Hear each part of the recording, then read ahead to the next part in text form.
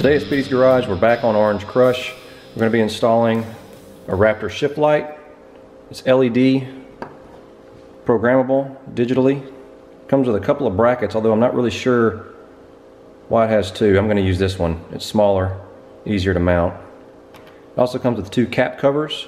One is black to just black it out. The other one is a yellow color in case the LEDs are too bright.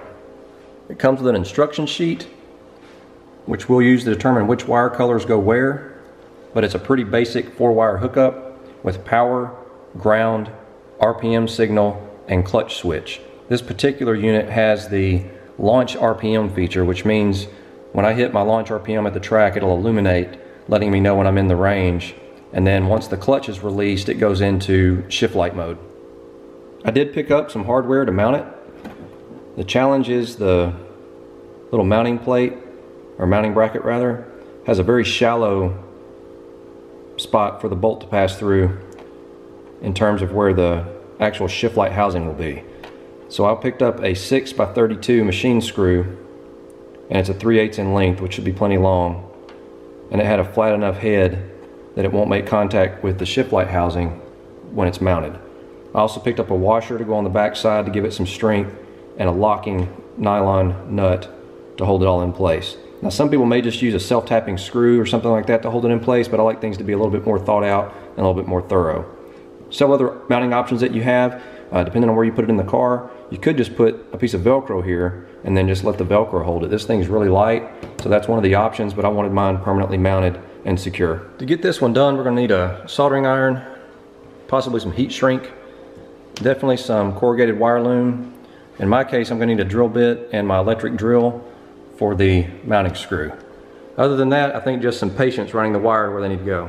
And if you point your browser at raptorperformance.com, they actually have an install section for the Dodge Challenger, and it goes into the actual connectors that you'll want to get to for the RPM signal, the clutch signal, etc.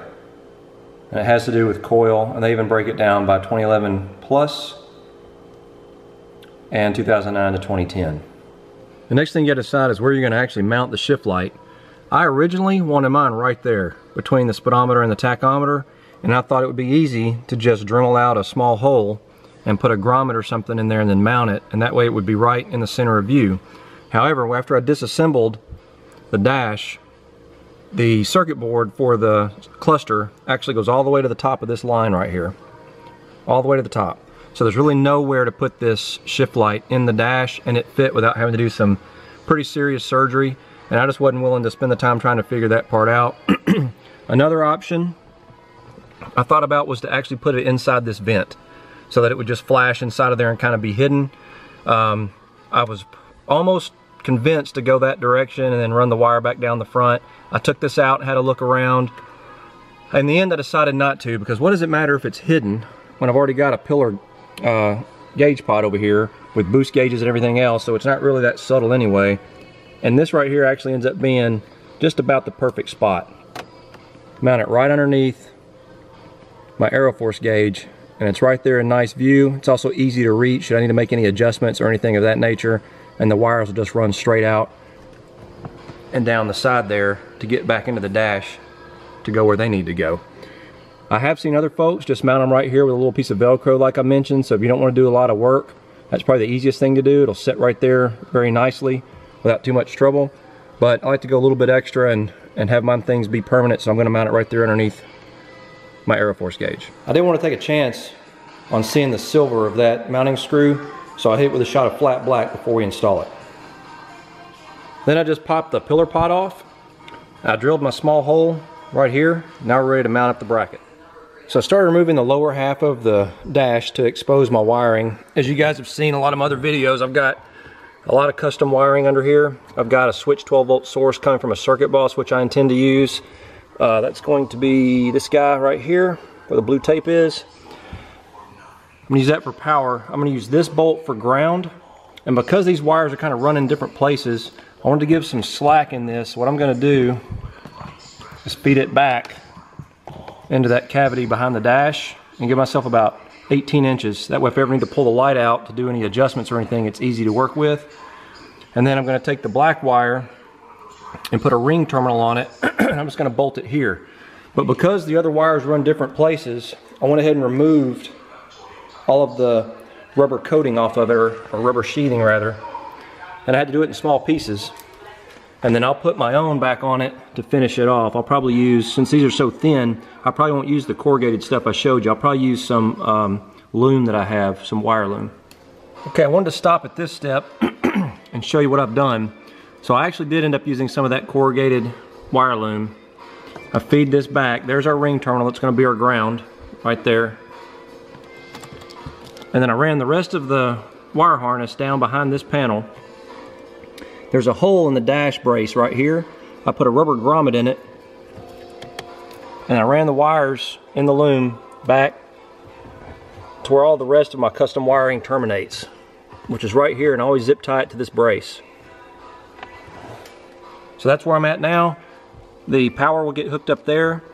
The white and the green will then get routed out to the engine bay. All right, we're close to running the RPM signal and clutch switch wires. So when you take a look at the computer, which is just underneath a couple of these little plastic pop tabs. There's one there and there's one on the other side, which I've already removed.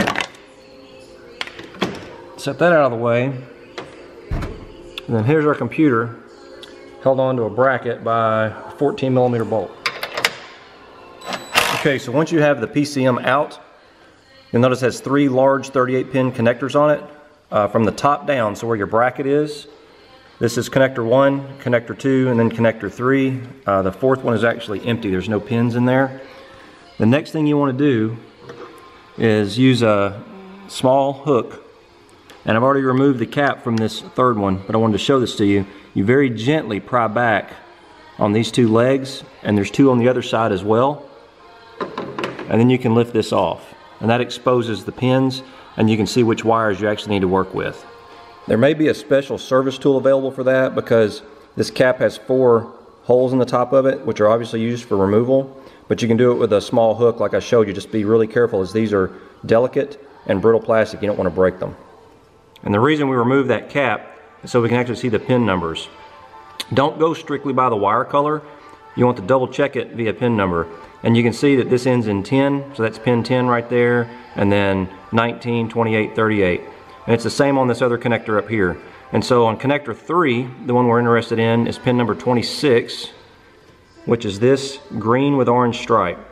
And the reason I'm telling you don't just count on that being green with orange stripe all the time is because there happens to be another green with orange stripe in here. So if you didn't actually take the cap off and count the pins, you would be likely to grab the wrong wire. Connector 2 is a little bit easier because it's pin 10 that you want, and it's the furthest right one, or the one that's closest to the bottom of that connector, the top row, and it is dark blue with green stripe. So that's our RPM signal, and then the orange stripe on the dark green is our clutch signal. So here's the white and the green wire covered in loom, and now it's ready to run to the PCM and the engine bay. This loom I love. It really makes everything look factory, but get the kind that doesn't fray. I tried to save a couple of bucks, and what'll happen is the ends get a little bit tricky to work with as they fray. See how crappy that is? So what I have to do is put heat shrink over this after I've run it. Bending cables over will help them feed through the firewall easier, and I just put a little bit of electrical tape on there to make it smooth so it'll feed through really quick. And you can see there's a grommet back there by the firewall that I've used to run all of my other wires. I'm going to use that same one for this. Pretty good size hole right there and easy to get to, and it's right above the steering column, so it's well out of the way. As you can see, I routed the wire along the old ones, back and out the firewall, and there's where it exits the firewall, and it follows some hoses over to the PCM.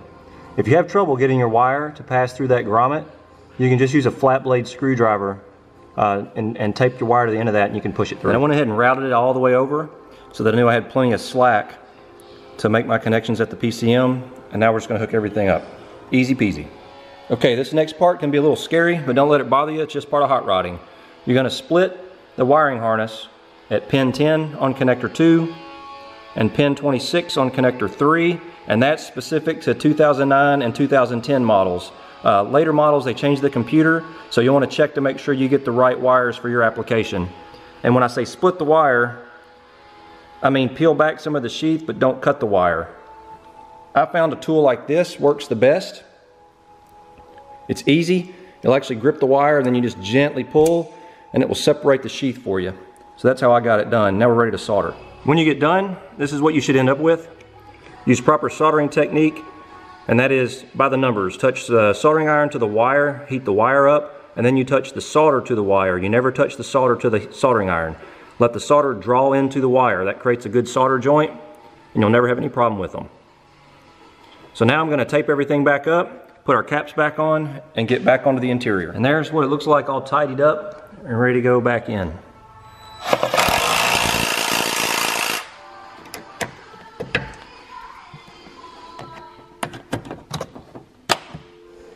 Now come back and hook up your ground, and finally hook up your switch 12 volt. I'm using one of the leads from my Circuit Boss. I like that solution because it keeps all of my aftermarket circuits completely separate from the car's systems. And also, the Challenger doesn't have very many switch 12 volt sources to begin with. Only other one I'm aware of is your power plug over there. You can get switch 12 volts from that if you don't have a Circuit Boss, but I did it this way. It's nice and easy. And finally, just fire it up and follow your instructions to set it up. It's basically you push a couple of the buttons on the unit, and they're outlined here, and it puts you into program mode. And what I noticed on mine is you'll push both buttons, and when you go from setting to setting, hold them down for about a second to a second and a half, and it'll advance to the next setting. So here it is in action. I've set it to 2,000 RPMs just for the demonstration. So there it is. Works great. And then the launch feature, if you push the clutch in, I've set it to about 3,500. When you're on, it'll stay lit. When you're below, it goes out. And when you're above, it flashes. So very handy. With everything wired up and tested, configured, just reassemble your dash.